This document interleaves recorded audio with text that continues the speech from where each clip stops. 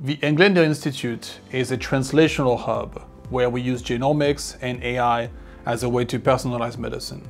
We believe that medicine has always been personalized, but we can use technologies such as high-throughput sequencing, such as imaging with cytometry, to get new insights into clinical samples that we can use to match patients to the right therapy. We use imaging mass cytometry as a way to understand tissue at single-cell resolution. We use mixed reality as a way to visualize very complex data sets to understand how genes interact with each other. Our research focuses on developing patient-specific derived models that we call organoids. And we use them to study disease progression and to develop effective drug treatments.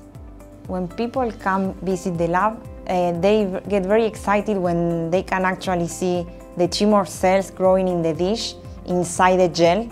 You can imagine that from the tumor in the patient to the dish, when they come here and they look under the microscope, how they actually grow in small 3D structures. That's really interesting.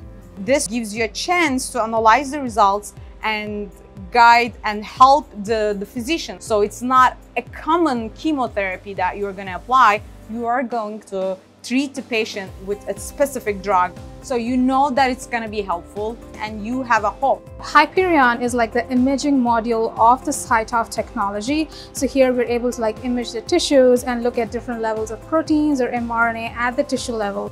When people come to the Institute to visit, one of the things that excites them is how close that technology of the future that we often see in movies is.